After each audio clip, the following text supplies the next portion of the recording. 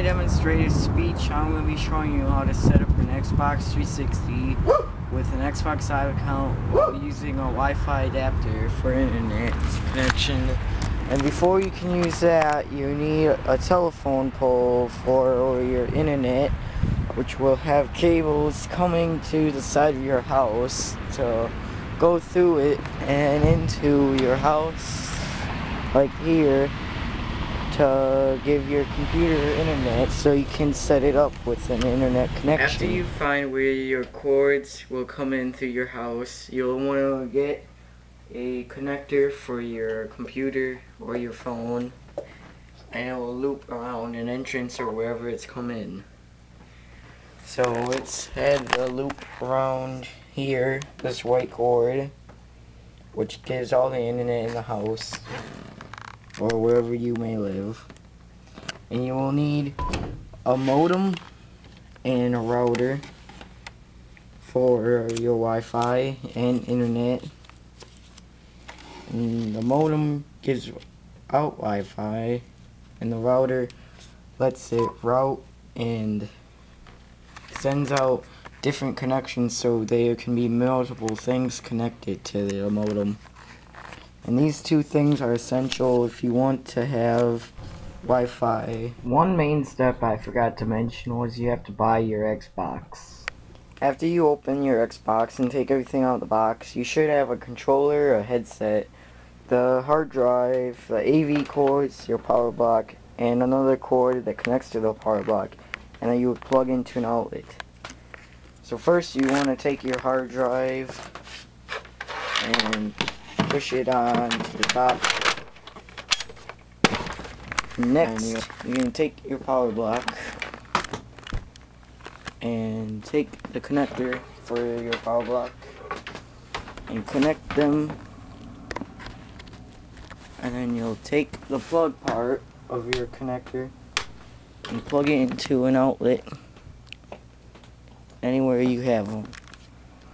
And this is where you would plug in the power block. Once all connected perfectly, it should have a green light on.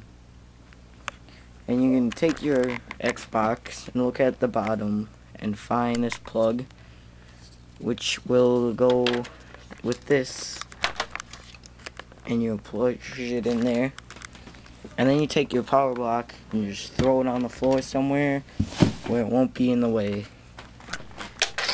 Now here on a TV you need the AV cords to plug in there, but I have to show you where to plug it in first.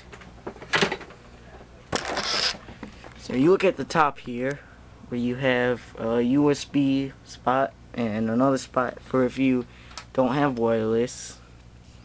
You also have your HDMI plug-in spot, but we're just going to use AV cord plug-in spot, which is right up here.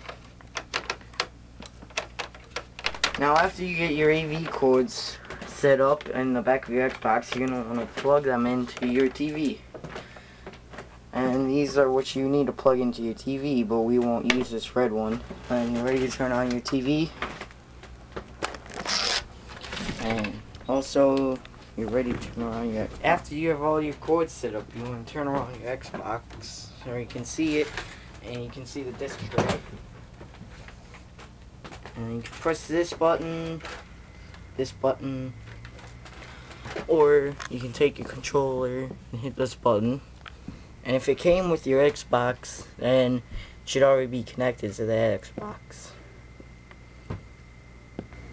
After you have your Xbox plugged in with all the cords in and turn it on, you're going to have to make a profile. Or if you have one already, you're going to have to put it on the Xbox. So you can do that by going into here to sign in or out, and you can, when you sign out, you can make a profile. Or you can do it by hitting the X button again on your Xbox. And I'm to sign out. And you just go to create profile. But I already have one for this right now. You can connect to Xbox Live or not, but we don't have the wireless adapter inside yet, so you're going to want to push your Xbox back if it's on the edge, like mine is. And then I'm going to show you a wireless adapter.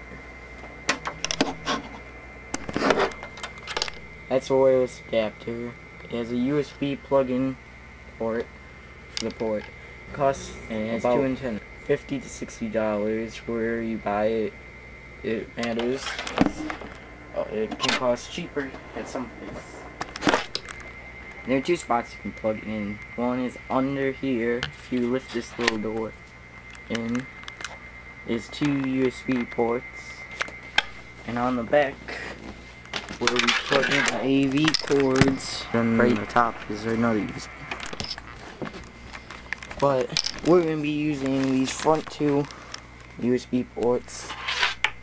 So you're just going to take this and push it, line up with the USB port and push it in, and then it'll keep the door open and it'll stay in there. And when it's fully in, this little light will start blinking green.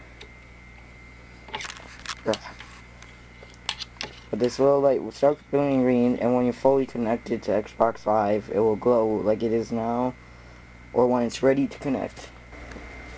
So since you need a Windows Live ID account to create your Xbox Live account, which I can't use since I used it to create my Xbox Live account, I'll just show you what you can do when you've created your Xbox Live account.